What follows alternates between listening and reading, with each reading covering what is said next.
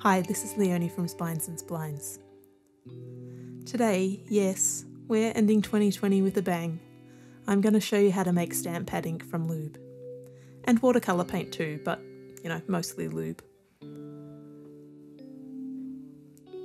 It's December 2020 and I wanted to make some wrapping paper for a gift, but I didn't have any stamp pads in the house and I didn't really fancy taking the risk of dying during a pandemic to buy a stamp pad. So I did a little bit of research and I figured out how to make a really great stamp pad using stuff that I had at home. I started with this tray that had previously held a bunch of picture hanging supplies because it seals shut and the compartments are a good size. I cut up a spongy cellulose dishcloth and I put a couple of pieces of that in each compartment.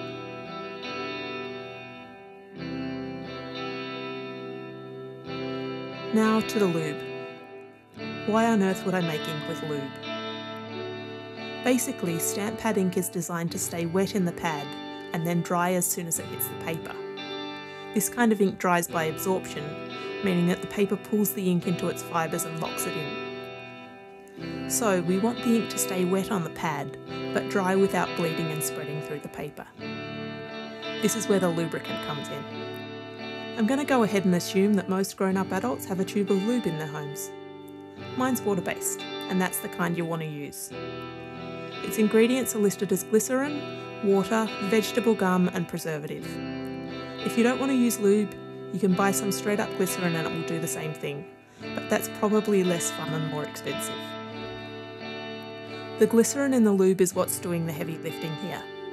In science circles, it's known as a surfactant, and it's what helps the ink stay wet on the sponge.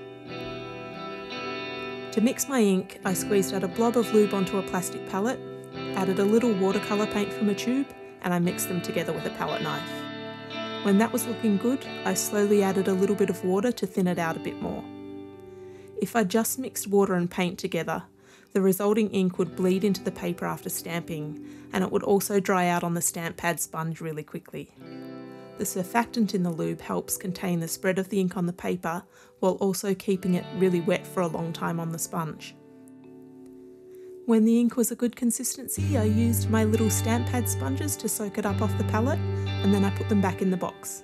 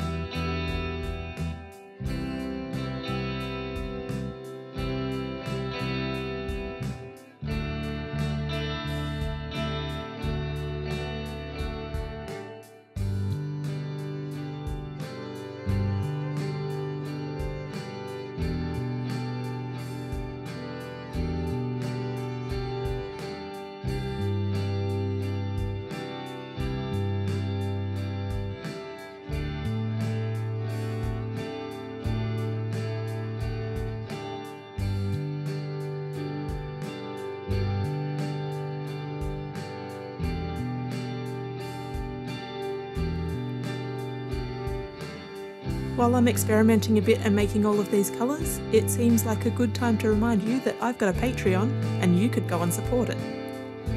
I've just started my Patreon properly this year in 2020, and I've got a bunch of different goals there for both fun and practical things, like buying some technical equipment to help with the production of these videos. And every contribution helps, no matter how small. If you get some value out of these videos and want to give me the equivalent of, well, hey, a tube of lube each month, that would be brilliant. I've got a variety of reward levels set up over there, so head on over to Patreon and check them out.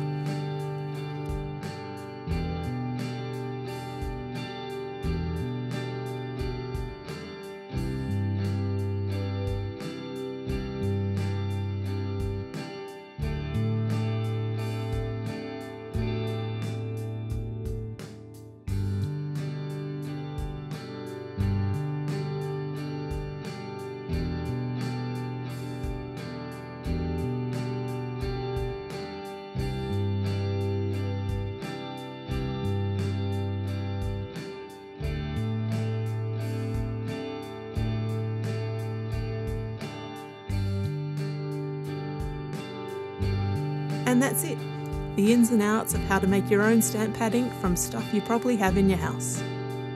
If you're interested in making stamps out of corks like I've also used in this video, you're in luck.